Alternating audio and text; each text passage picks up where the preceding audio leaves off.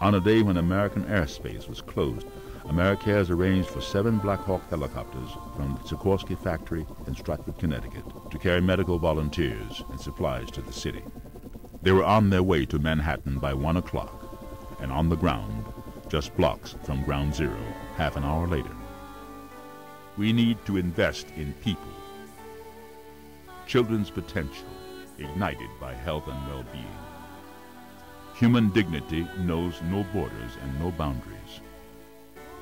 We cannot accept poverty in a world of progress. We cannot leave behind half of humanity as we seek a better future for ourselves.